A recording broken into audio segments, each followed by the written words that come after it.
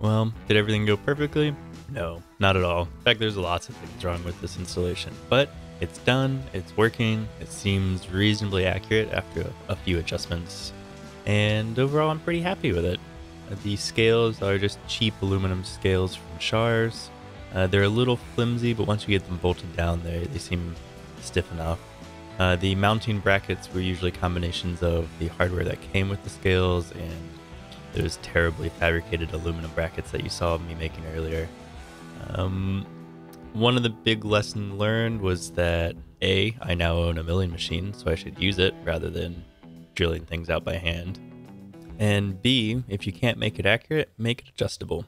So I should have put in a lot more adjustable slots to make my life easier while trying to get everything in alignment. I ended up going back and drilling out more adjustable slots afterwards. The scales are being powered by a TouchDRO unit. It's a kit basically that you can purchase online and you solder it all up. The software is open source and freely available. You just install on an Android tablet.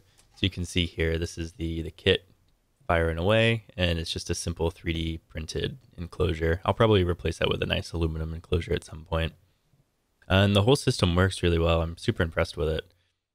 This Rube Goldberg attachment mechanism up here was predominantly because I was getting lazy and didn't feel like fabricating a new mount, but it's also because the Z axis, or the knee, is not parallel. It's got a taper to it, which made it a little interesting because the bottom had to be flush while the top had to be offset by about 1 inch.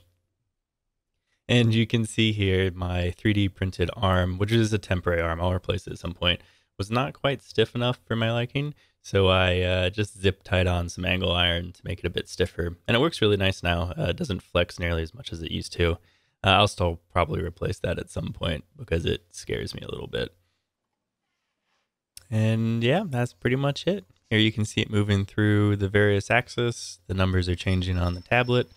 In case you didn't notice, the tablet is connected to the TouchDRO wirelessly, so it uses a Bluetooth connection, which makes it really convenient. You can put the tablet anywhere you want. I ran some calibration and measured the tolerances on the scales, and they're just about 1.5 thou plus or minus, which is basically the tolerances of the scales from the manufacturer. So I'm pretty happy with how it turned out. It did take a little extra shimming. One of the scales in particular was bowed a little bit because there's too much pressure on the two clamping sides, which was giving non-linear readings. But after that was fixed, everything seems to work pretty well. Thanks for watching.